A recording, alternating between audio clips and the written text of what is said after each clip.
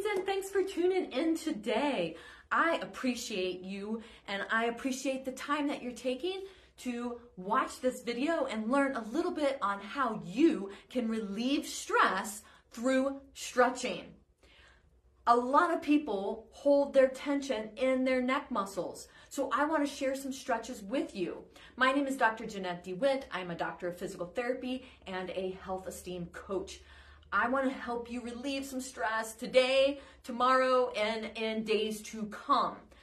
Number one, before you stretch, if you've been sitting for a little bit, if you've been kind of sedentary and haven't been moving around, I definitely encourage you to do some just active range of motion so that you can pump some blood flow into the muscles that you are going to stretch.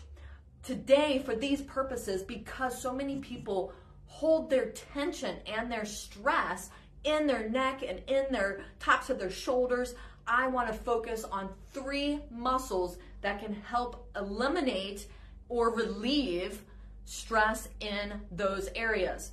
So number 1, if we look at this muscle right here, it is a major cause of neck tension and headaches as well as migraines.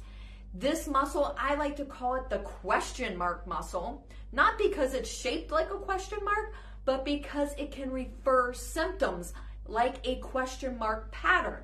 So when this muscle is tight through here, you can actually get symptoms in the shape of a question mark on the side of your head.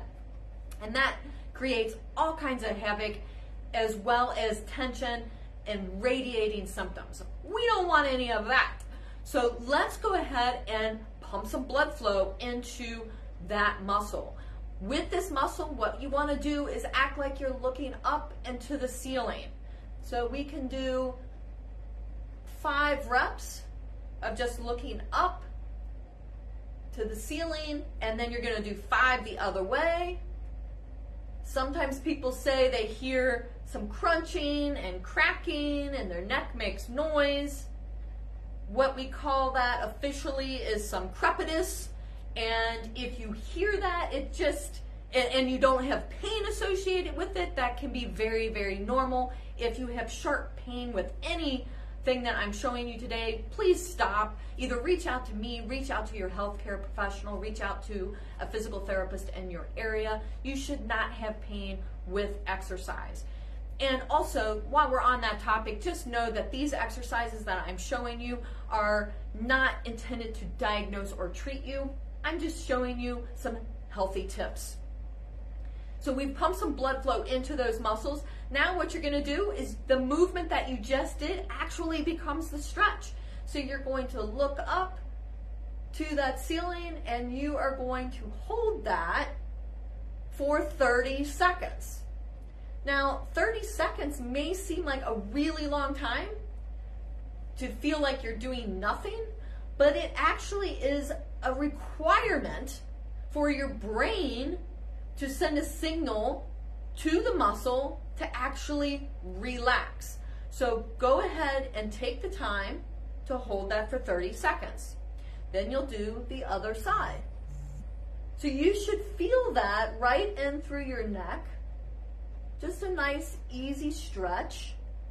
When you start to feel a stretch, you want to stop and hold. Do not try and go farther than what is comfortable. Do not yank on your neck or any stretch for that matter. Keep a nice, steady hold for 30 seconds. Now, I'm doing a lot of talking, so I'm not sure if I'm getting to 30 seconds or if I'm surpassing 30 seconds, but you can watch the second hand on a clock or set a timer on your cell phone and make sure that you get your 30 seconds in. So that's exercise number 1. The muscle that we are stretching for that is a fancy big name called the sternocleidomastoid. So you just did a sternocleidomastoid stretch. We shorten that and call it the SCM stretch. The second stretch to relieve some stress is the upper trapezius muscle. This is a common area right in through here. So what we want to do is pump some blood flow into that muscle as well, and just 5 gentle side bends. 4, 5. And then we're going to do 5 to the other way. 1, 2, 3, 4, 5. And then we're going to stretch. So we're just bringing the ear to the shoulder. And again, we're going to hold 30 seconds. I'm going to actually watch the clock so I know that I'm getting to 30 seconds this time. And as you are stretching, keep in mind, you can do these stretches in sitting, you can do them in standing.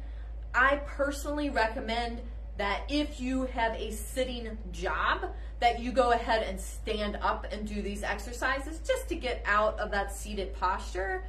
But if you have a standing job, feel free to take a little break and sit down and do these stretches. It's fine either way.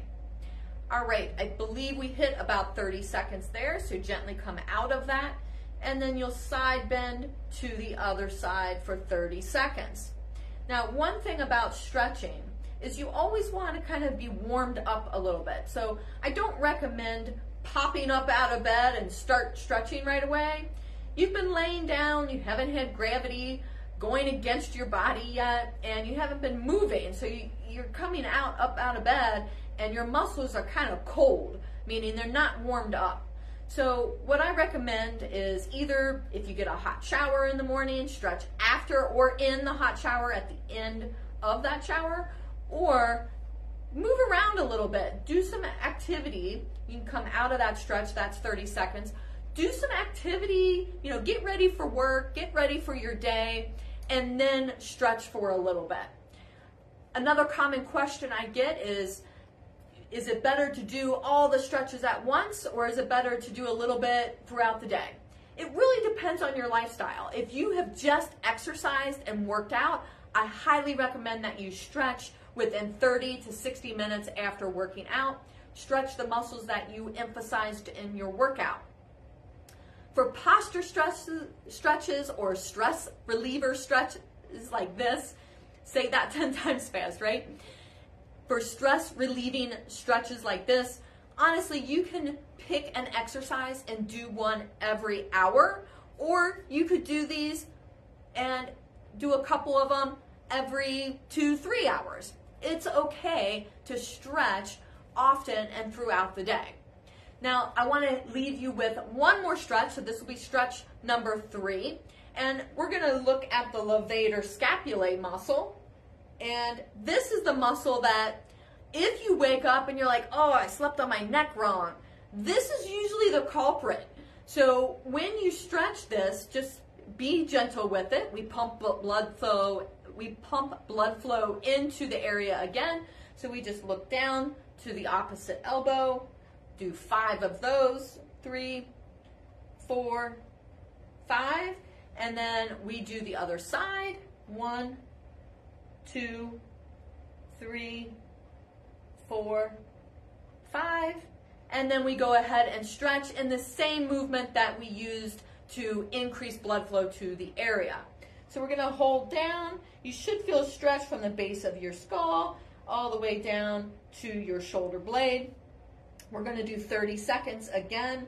It's a nice, easy stretch. Stretches should not be feeling like you're being pulled or yanked on.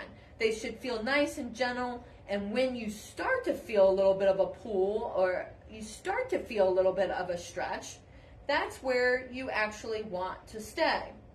That's probably about 30 seconds. So we're going to go down and we're going to look at the other opposite elbow. And again, you should feel a stretch right through here. When you're standing, when you're sitting, try and maintain good posture. You will not have as good of a stretch if you're rotating your shoulders or rounding your shoulders forward. So try and sit up fairly straight or stand up straight so that you get a really good, effective stretch. Plus, it gets you out of that computer posture. That's probably about 30 seconds. So key tips with stretching: only stretch to where you start to feel the pull. Do not try and yank or go farther than is comfortable. Second of all, try and stand or sit with good posture. so that you're not hunched forward. You want to get the optimal stretch that you can, and if you have poor posture, it's not going to be as effective. Number 3, always warm up the muscle before you stretch it. So you notice that I just used the movement of the stretch and did a gentle range of motion 5 times, and then I held that same position for 30 seconds. That's an easy peasy way to warm up the muscles in the direction that you plan to use them for the stretch. I hope that you find that this is helpful to you. I hope you find value in these stretches and that you feel a little bit looser in your neck with less tension as well. I wish you the best. If you have questions or comments, go ahead and put them in the feed below, and go ahead and share this out as well so that you can bless someone else and help them relieve any tension. Thanks a lot and have a blessed day.